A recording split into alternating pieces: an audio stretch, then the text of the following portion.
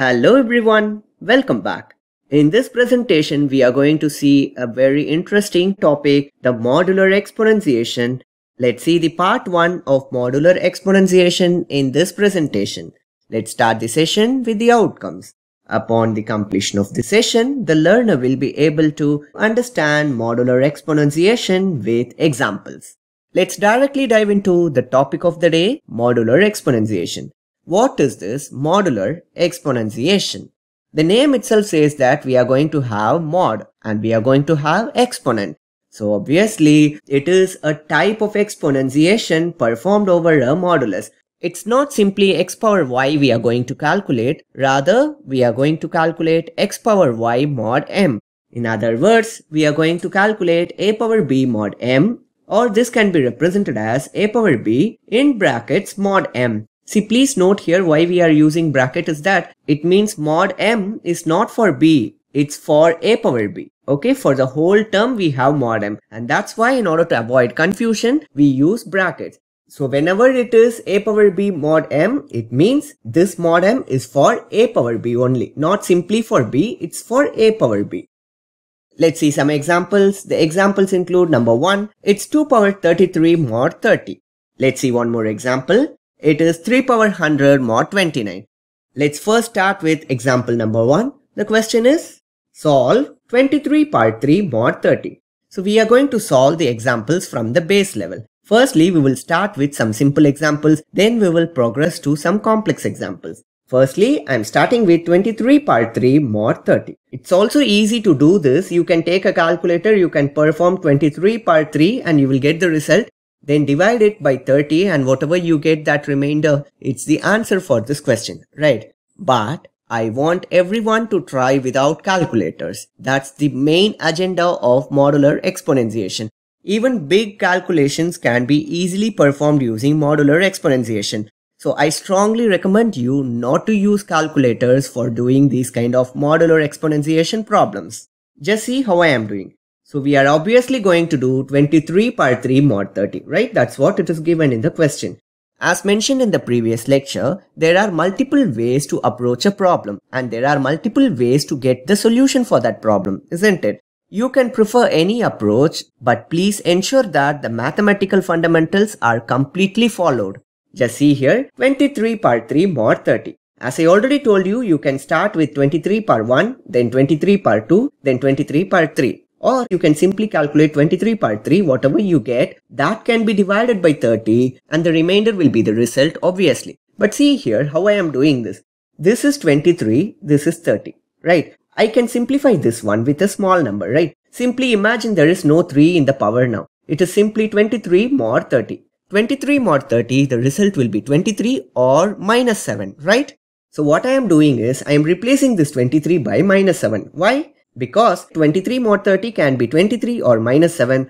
In these two values, I can see minus 7 is the smaller value. So I am taking minus 7 power 3 mod 30. Now you can easily perform calculation for minus 7 power 3, right? So minus 7 power 3 only I am preferring. Minus 7 power 3 can be still reduced as minus 7 power 2 into minus 7 power 1, right? We can do this, right? When the base is common, you can add the powers, right? Here we have power 2, here we have power 1 and the base is common, which is minus 7. So minus 7 power 2 plus 1, which is minus 7 power 3. So it is now easy, right? So minus 7 power 2 is what? Plus 49 and minus 7 is retained as such. Mod 30 remains the same. So 49 into minus 7 is minus 133 mod 30. Now you can easily divide this minus 133 divided by 30. So minus 13 is the answer. I already told you, always represent the final result as a positive number. So it's so simple to convert this minus number into a positive number. I told you just add these two values, right? So minus 13 plus 30, it gives plus 17 as the result, right? So I am representing minus 13 with a positive number 17. How did I get this? So simple, just add this value with this value. So 30 plus minus 13 will give plus 17. So the answer for this question is plus 17. Just see here, I am not going to prefer calculators for calculating 23 power 3 mod 30. Rather, see here, I have simplified this big numbers into small numbers so that I can easily work on the small numbers and I got the result.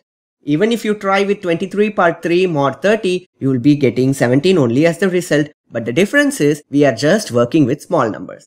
So that's it about example number 1. Let's now move on to example number 2. The question is, solve 31 power 500 mod 30.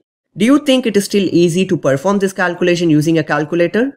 I will tell you, don't prefer calculator for modular exponentiation because we can do these jobs simply without calculators. Just see how I am going to do this. So the question is 31 power 500 mod 30, right? So 31 power 500 mod 30. No need to do 31 power 500. See here how I am doing easily. This is 30, right? Mod 30, and here we have 31. So let the power be untouched now, and I am going to replace this 31 with a small number. It's like 31 mod 30, right? 31 mod 30 is what? 31, when it is divided by 30, we get the remainder 1, right? So I'm just replacing 31 with 1 now. Can you see here? It's so simple, you know. Now the question is actually 1 power 500 mod 30, right? So 1 power 500 is obviously 1 mod 30. So 1 mod 30, just divide 1 by 30. Obviously, the remainder is 1, isn't it? So we have simplified this problem so easily that the answer for 31 power 500 mod 30 is simply 1. Isn't it easy? Let's now see another example, example number 3. In this example, the question is 242 power 329 mod 243. And obviously we are going to do this easily without calculators. See, here it is 242 power 329 mod 243. Obviously we are not going to seek the assistance of a calculator for simplifying this. Just see here. So the question is 242 power 329 mod 243, right? See here how easily I'm going to do. What is the difference between this and this? It's 1, right? This is 1 shortage. So 242 mod 243 can be 242 or minus 1. Which is smaller number?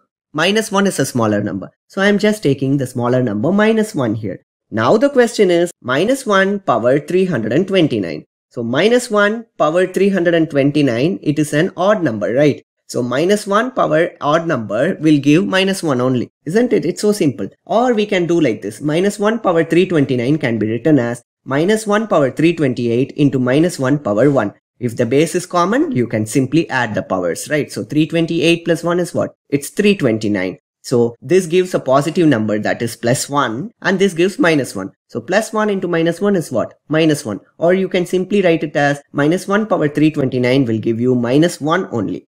So the result of minus 1 mod 243 is minus 1 only because it's a smaller number than this number. So you will be getting the same number as the result. I already told you, let the final result be represented as a positive number.